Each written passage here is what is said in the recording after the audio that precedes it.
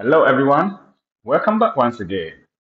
In this video, we'll explore ASP.NET Core application with React application.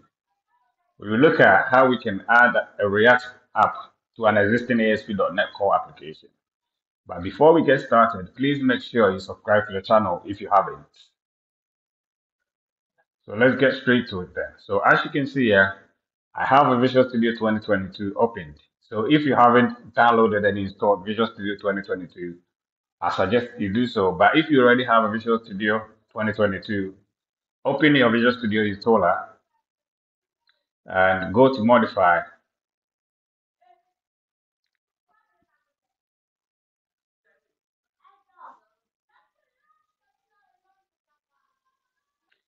So once you're at the workloads side here, make sure you have ASP.NET and web development box checked, as well as the Node.js development checked as well. So once you're done with that, yeah, download and make sure they are installed.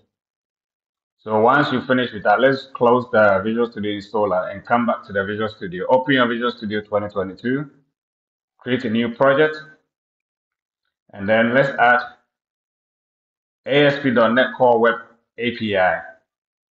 So this is a project template for creating a RESTful web API using ASP.NET Core controllers or minimal APIs. So let's select this, click on the next. So here we can configure our project details, but we're not going to look too much into that. But you can have a look before you continue. So let's go ahead and click on the next. So here you can configure additional information like what type of framework you want to use and the authentication type and whatnot. The configuration for HTTP or HTTPS. Yeah.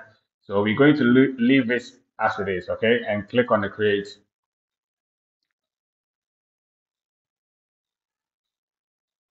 So as you can see here now, we have the project created for us with a bunch of folders inside. So we've got controllers, which contains a weather forecast controller. So this is just to do like weather forecast operations. We're not going to look too much into that, yeah.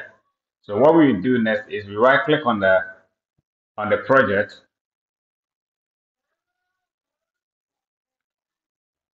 or let's open let's go to view and then terminal.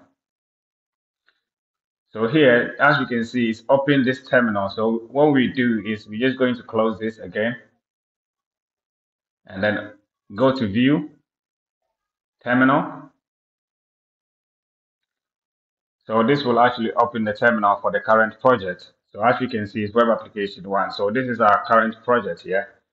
So this is what we're going to do next here. We're going to add our React application, our React client application. So this is what we're going to type.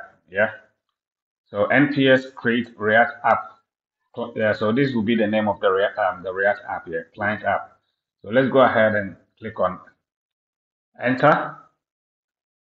So this will actually start creating our React app for us. So what I'm going to do is pause the video while the whole thing creates. Okay.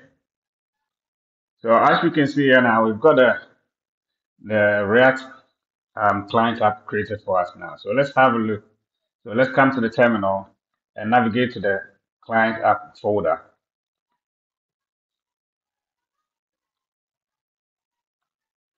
So we are inside the client app. So let's run it first to see if everything is okay. So npm start.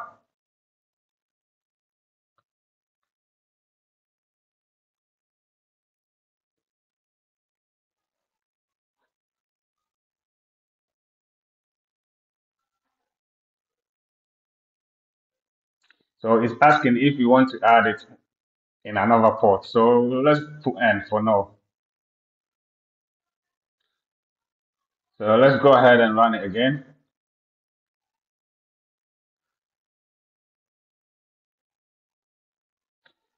Would you like to run the app on another port instead? So basically there's something running on the port 300. So let's put Y.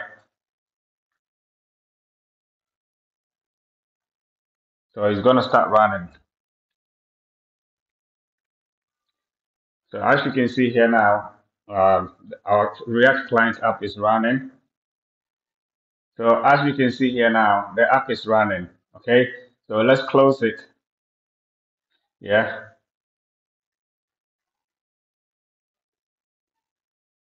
So right here, right now, this is what we're going to do.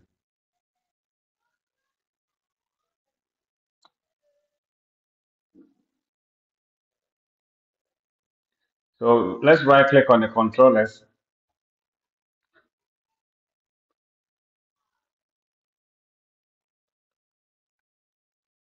and open folder.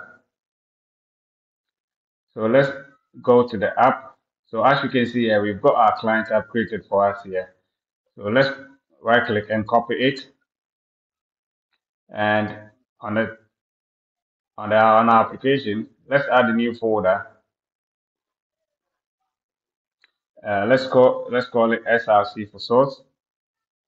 Okay, so let's paste our client app inside.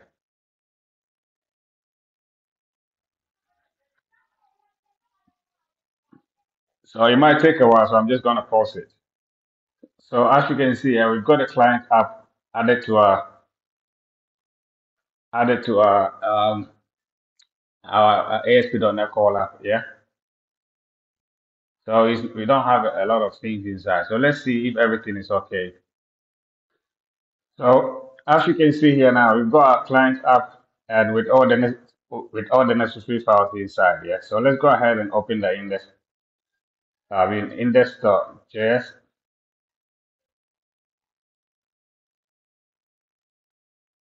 Yep. So as you can see here now, we've got all the necessary React client app sorted out for us now. So to run it inside our app here, this is what we're going to do. So let's right click on the client app here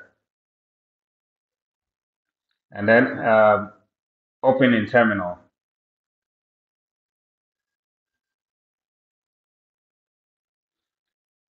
Yeah, so right now we've opened it in terminal. So let's go ahead and start it.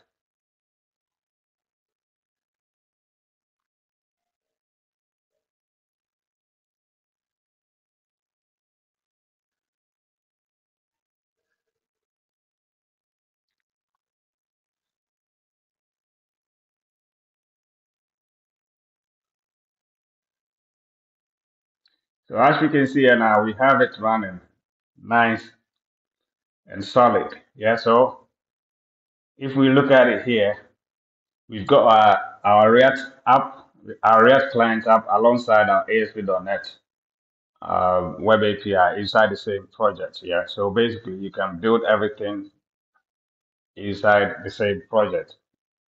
Okay, so I'll leave this video here for now since you're able to get started. Yeah, so make sure you have a look properly and build on your knowledge. So once again, thanks for watching the video, and please make sure you like it and subscribe to the channel because I've got lots of videos coming up. Yeah. Have a lovely morning, afternoon, evening, wherever you are. Peace.